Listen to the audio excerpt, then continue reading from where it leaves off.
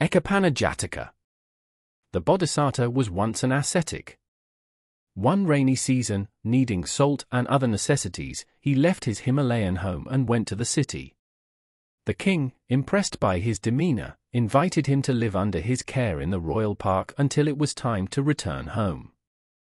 The king had a bad-tempered, uncontrollable son, reviled by all, and none of the king's family, counselors, or chaplains could reform him. So the king asked the Bodhisattva to talk to the boy. They took a walk in the park, and when they came upon a tree seedling, the Bodhisattva told the young prince to chew one of the leaves. The taste was so terrible that he cursed and spit it out. In such a small plant the poison was mild, but the boy knew that when the tree grew large, it would become deadly. So he pulled the seedling out of the ground and crushed it. Then the Bodhisattva explained to the prince that the people of the kingdom felt the same way about him, and they would never allow someone so fierce and hot-blooded to take the throne. Eventually someone would uproot him and force him into exile.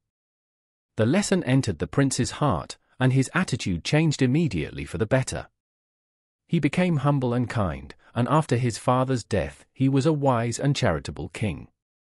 In the lifetime of the Buddha, the prince who tasted the poisonous leaf was an earlier birth of a young prince who was cruel and uncontrollable, like an enraged snake. Nobody in the palace could make him better, so the king took him to hear a lecture from the Buddha. The Buddha told the prince that people who acted like he did were loathed by all and have misery on earth and then again in hell after death, and this cycle of suffering would repeat for many lifetimes. But people who show kindness and do good deeds need not fear hell.